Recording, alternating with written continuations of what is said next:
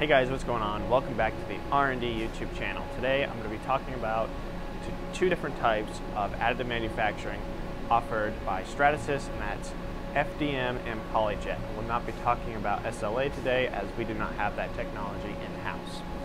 I will also be talking about the reason why you'd print something on a PolyJet printer over an FDM and vice versa. So this can be a very informative video, guys. Stay tuned.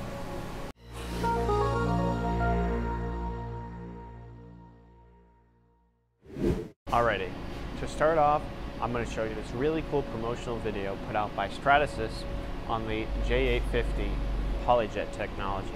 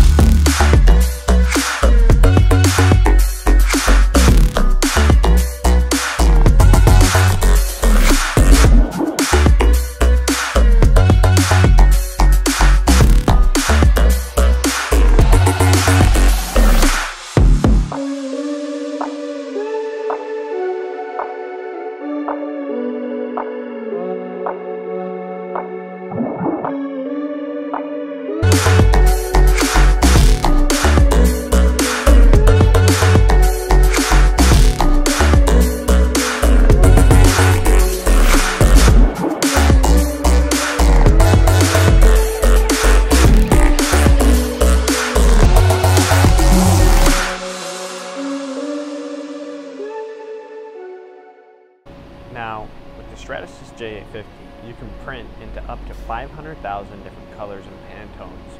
And that gives you the ability to print in many different textures like wood, leather, translucent, and a whole plethora of other different things. Really endless possibilities. Unfortunately, you can't do metal textures at the moment. So really, the main reason you'd print something in PolyJet over FDM is the quality of the print. You can get down to 6/10,000ths of an inch for layer height, which is something you cannot get on an FDM printer.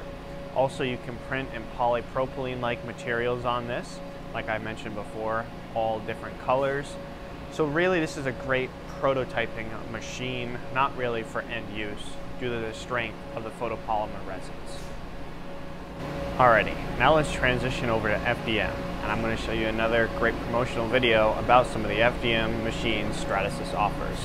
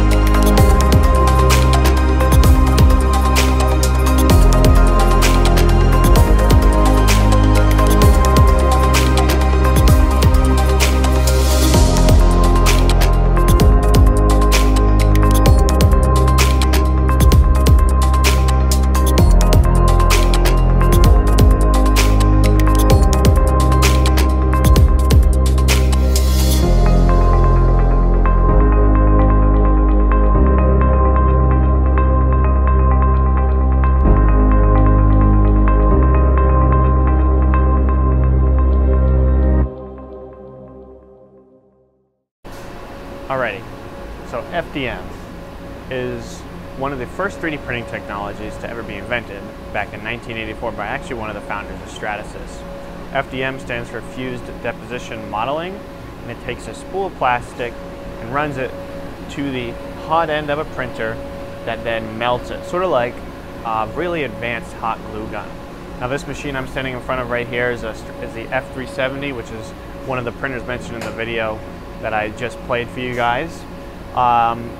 This machine in particular offers materials ranging from ABS, ASA, TPU, Diran, and PLA, and Stratasys also offers a large range of other materials on the other printers that we have.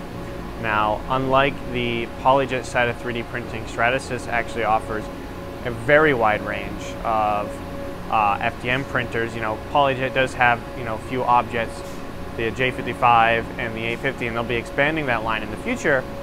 But with FDM, they have things ranging from the 120 all the way up to the 900, which is the flagship, I guess, printer with one of the largest build volumes available on the market today. So why would you print something in FDM over PolyJet?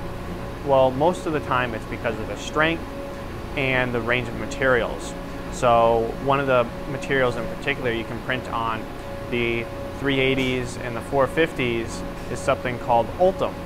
Ultem is a very high temp material, and I believe there's two different types, 1010 and 9085, and they can withstand temperatures upwards of 300 degrees Celsius, which is very, very tough.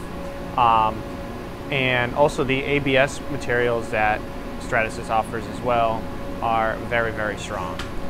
Also, you can print in flexible materials in TPU on the 370, and this flexible material is a little bit stronger than what you'd find on the PolyJet, simply because just how the material is made.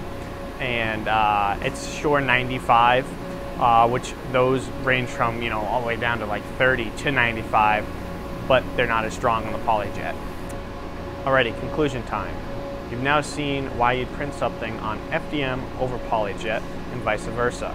So make sure to like this video, comment, and subscribe to the R&D YouTube channel.